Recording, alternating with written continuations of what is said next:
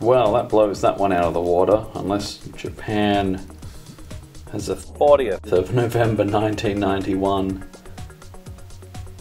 Maybe they mean 4th of November 1991.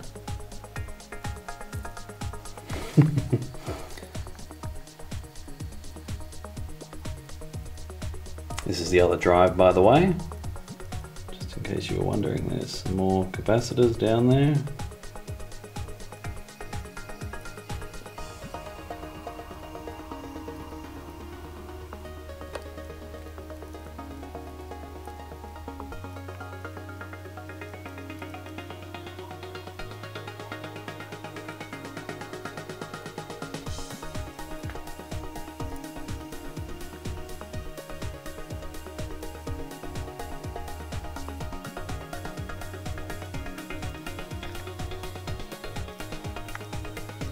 Ah, SMDs. No one likes SMD electrolytics. Anyway, here's the pads. Let's get them focused. You'll see they're very dull looking.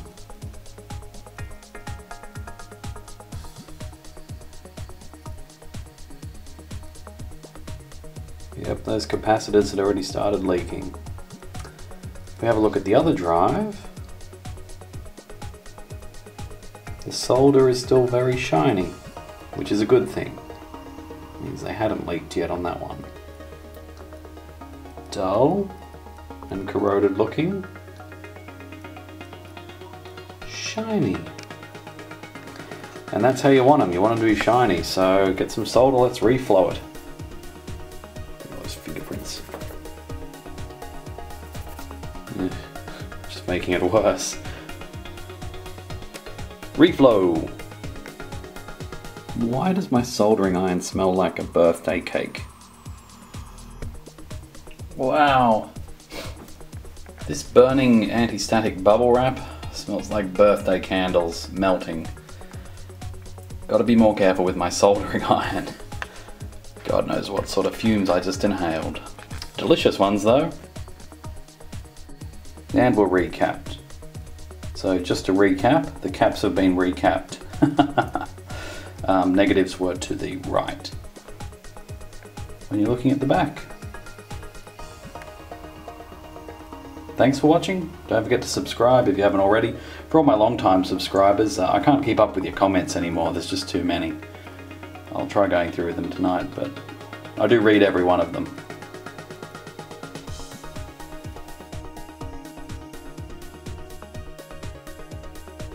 That was a close one. I somehow managed to lift not one but almost two pads off one capacitor, where one capacitor was sitting. We'll have a look here at what I've done. So you got your standard electrolytic radials there. No problem with those two. Oh my god, there's a red trace wire. So the pad on the left lifted up completely and it's now sitting over here.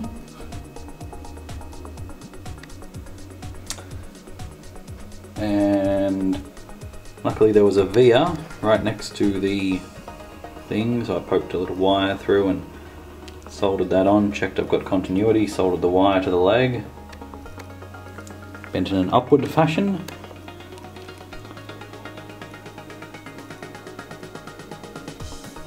And the other pad's still got continuity, but for how long? So there you go.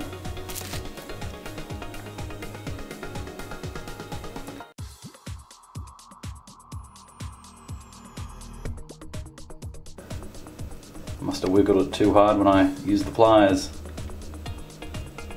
Ah well, looks cool now.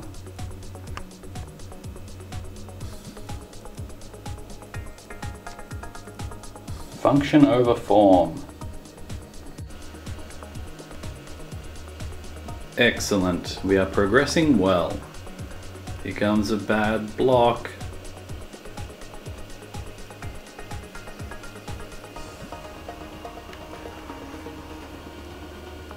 It's quite a few. I think this drive was actually the most bad block drive of them all.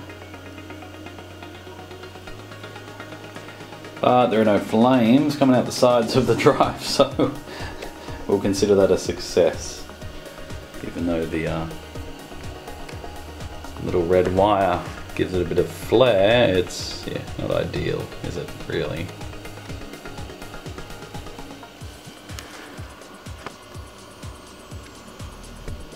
Underneath we have the TeraDrive, just in those of you who haven't seen one before.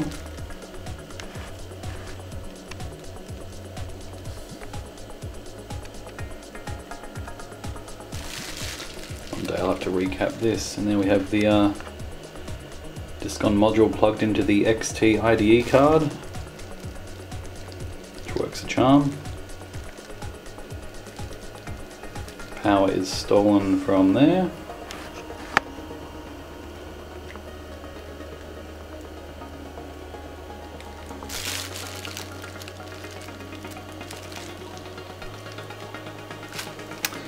And there you go, so I'm going to give these 3 drives a test, and that is done.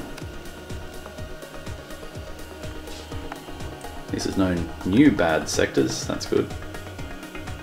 Thanks for watching.